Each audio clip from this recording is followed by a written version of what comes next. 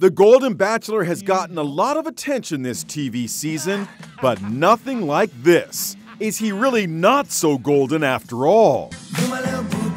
72-year-old widower Gerry Turner was painted as a grieving retired restaurateur who hasn't dated anyone since his wife of 43 years passed away from cancer 6 years ago. Now comes a bombshell report in The Hollywood Reporter. The Golden Bachelor's not-so-golden past.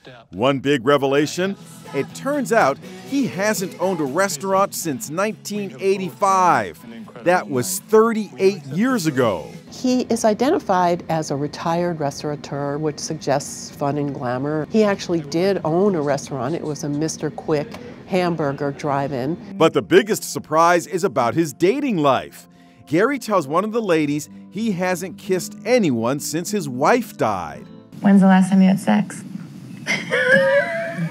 A long time. He's had more than one girlfriend after his wife has died. He's had several relationships. The Hollywood Reporter actually tracked down a woman who lived with Gerry. The ex-girlfriend, who doesn't want to be identified, revealed that Gerry wasn't always the nice guy portrayed on TV. They were planning to go to his high school reunion, and he was very excited about it, and so was she. So she started packing, and he looked at her and said, "We're not going with you looking that way," meaning she had gained 10 pounds.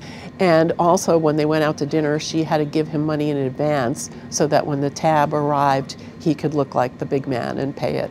She says they had a rough breakup. He kind of threw her out of his house. The ex-girlfriend's friend, Susan McCreary, was quoted as saying, "I just can't believe this has happened to my girlfriend.